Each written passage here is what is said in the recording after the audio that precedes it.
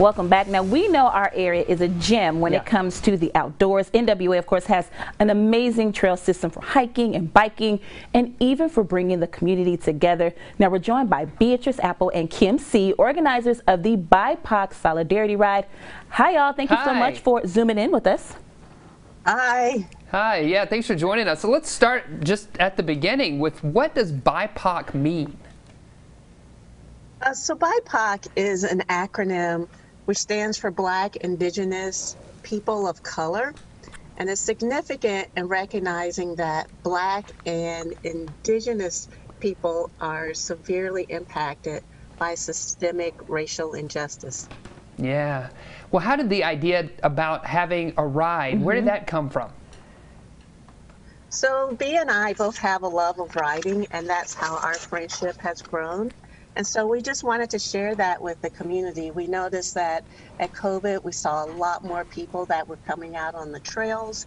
And in the wake of more murders of George Floyd and the increase of the Black Lives Matter movement, we felt like it was a really good time to help with our community and come together with some much needed healing and solidarity. Yeah, I love that, healing and solidarity. It's totally warranted and needed at this time.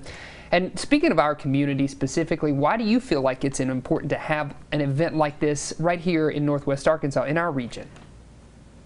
So we wanted to create something that went above and beyond to create an inclusive environment that celebrates the diversity of cyclists right here in Northwest Arkansas and connects aspiring cyclists to programs and resources. One of the biggest pieces that we've seen that is missing in the cycling community here is that there hasn't been we wanted to start addressing the issues of systemic racism and privilege within the cycling community, and we've got some amazing resources. We've got the help of advocacy organizations like Bike NWA and advocates like Arkansas Latinas Bike. So we wanted to provide a platform for everybody to come together to help flip that script and spread our love of cycling to the communities that need it most. Yeah, I love that. I can hear the passion behind it in both of your voices. And we've just seen some photos here from the BIPOC ride that's happened, but are there plans for additional rides that people can participate in? Yes, we do have plans for more rides coming up. And just the best way to do is go to Facebook at bike.poc, that's spelled BIKE.POC, and on Instagram to follow us, and you'll get the latest updates of the upcoming rides.